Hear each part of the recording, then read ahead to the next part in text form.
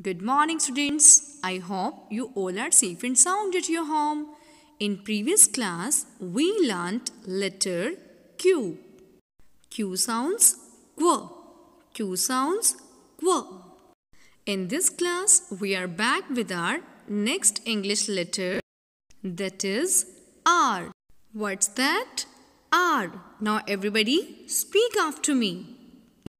A, B, C, D, E, F, G, H, I, J, K, L, M, N, O, P, Q. And what comes after Q? Correct. It's R. What comes? Letter R. And this is capital R or R in uppercase. And here we have small r or r in lowercase, and both of them make the r sound. Come on, let's say r together. R, r. R sounds r.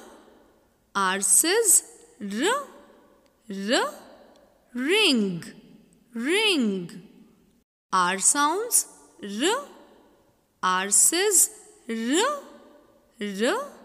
Rat, rat. R sounds r.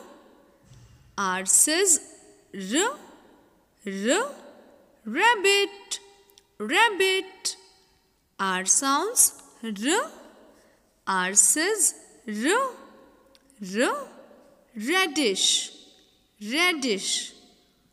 R sounds r. R says r, r. Rocket, rocket.